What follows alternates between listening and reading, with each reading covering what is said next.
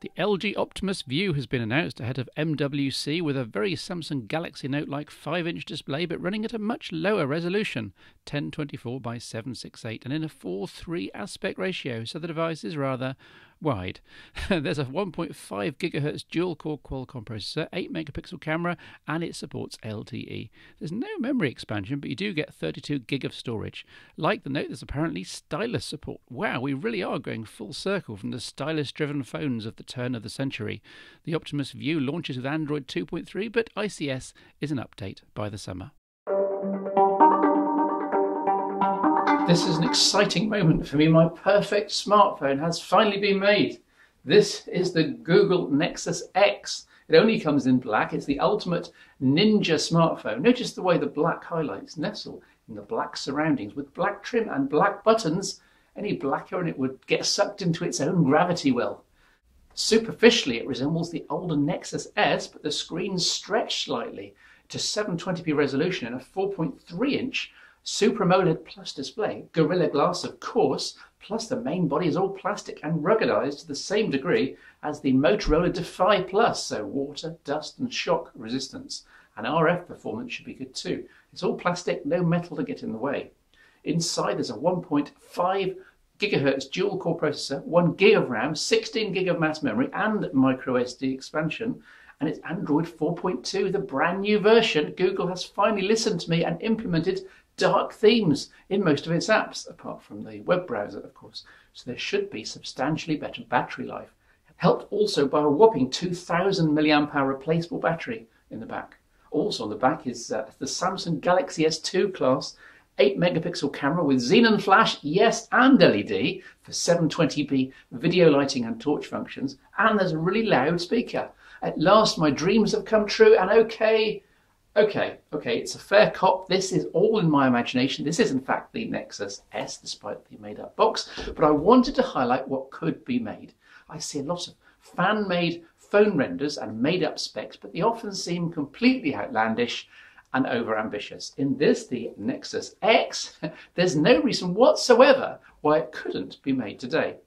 Yes, with what I've put up here in terms of specs, it would be up in iPhone 4S or Galaxy Nexus price territory, but if all this could be achieved, then I don't see why it wouldn't sell by the bucket load and why many of us wouldn't have to think about a new phone for years.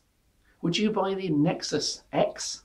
And Google, if you decide to make this, I'll even waive my design consultancy fees. Just this once. What we have here on my beloved N8 and on the E6 hopefully shortly is a whole new OS for the gadget-filled Symbian smartphones of the last year and a half. Yes, it's still Symbian, but don't switch off, don't fast forward. There is more here than just a coat of new paint. What this means is you can take a piece of Symbian-powered hardware from 2010 or 2011, now at bargain prices. My beloved N8 with the mega camera here is now less than £200 all in, brand new if you shop around. Same for the laptop-like E7 that's shooting the show, and also the ultra-compact E6. Apply this Belle update and you've got something that's comparably slick and with a vaguely similar UI to Android. In other words, you can at last have your cake and eat it. Well, almost. That's the theory. Here's what's new in Nokia Belle. It's a longish list, so I'm going to rattle through it very fast. There's a whole new page memory management scheme. In theory, nothing will ever run out of RAM again, whatever you try and load up. The latest cute runtimes are baked in from day one. Even fuller NFC functionality on the Nokia C7 at least, which has got the necessary chip. Improvements in screen real estate are seen here with slimmer top status bar.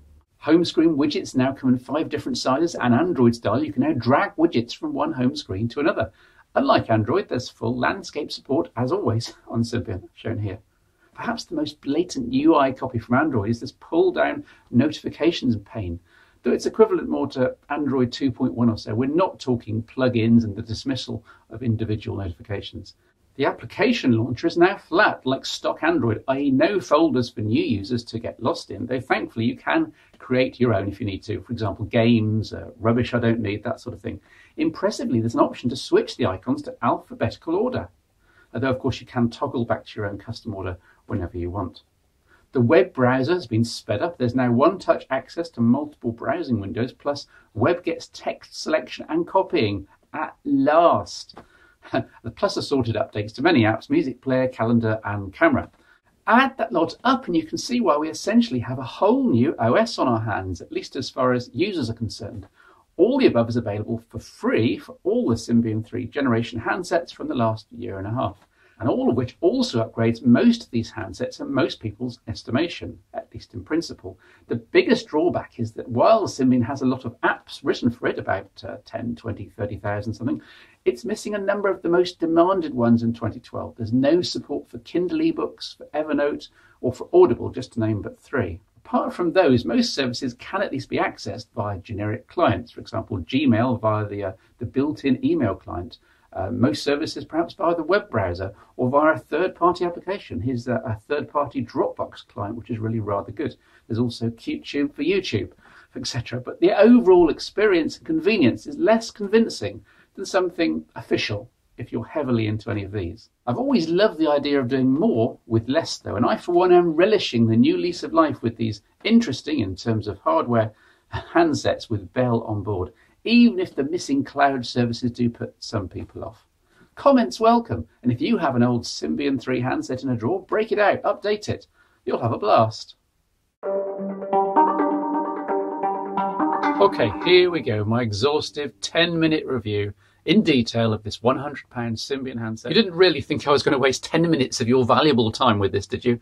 I'm going to be as brief as I can, given that you've absolutely no interest in buying it. The Nokia 500 is reviewed here because it's the anti-iPhone. It's the exact opposite end of the smartphone spectrum to Apple's masterpiece, as far as it's possible to go down market without actually straying into quarter VGA feature phone territory. Cost-wise, you can get about 5 of these for one iPhone. 5. It's Symbian Anna, it's NHD resolution, capacitive touch, 1 GHz processor, full worldwide sat-nav and the rest of Symbian's app package, an excellent 5 megapixel camera in good light, dual charging, good battery life, great speaker, good connectivity, but something's got to give at this price point, of course. Here are the gotchas you need to know about. The screen's plastic, not glass, so squishy and vulnerable. Visibility's not great outdoors. There's no camera shutter button. Despite the fast processor, there's no graphics chip, meaning jerky games and glitchy video playback. And main RAM is used to try and compensate, so there's not much of that either. And should you wish to try capturing video, test video on the Nokia 500. EDOF video, VGA 15 frames a second, nothing special. But hey, look at the price. On the plus side, you do get 3 of these colorized, rubberized back covers in every box, a color for every occasion, perhaps. The 500 will appeal for non-geeks as my first smartphone that doesn't cost the earth. The nearest Android competition, the Samsung Galaxy Y, is completely outgunned here by the 500, in my opinion. Maybe buy it for your partner when she insists she wants a new phone plus a bit of a holiday instead of an all-singing, all-dancing iPhone 4S. As a sad old geek, I know which combination I'd rather go for, but that's another matter. This is the Nokia 500.